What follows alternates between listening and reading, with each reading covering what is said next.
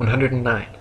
There are no fixed east or west points, just as there is no fixed south. The north central pole is the only proven fixed point on our flat Earth, with south being all straight lines outwards from the pole, east and west being concentric circles at constant right angles 90 degrees from the pole.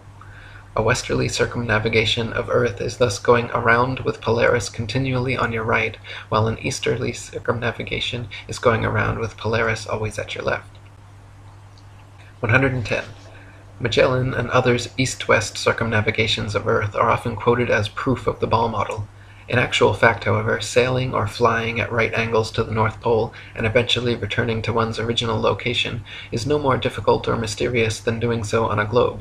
Just as an architect's compass can place its center point on a flat piece of paper and trace a circle either way around the pole, so can a ship or plane circumnavigate a flat Earth. 111.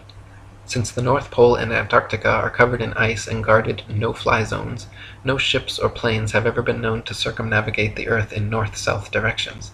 The only kind of circumnavigation which could not happen on a flat Earth is north and southbound, which is likely the very reason for the heavily enforced flight restrictions. The fact that there is yet to be a single verified north-to-south circumnavigation of Earth serves as standing proof the world is not a ball.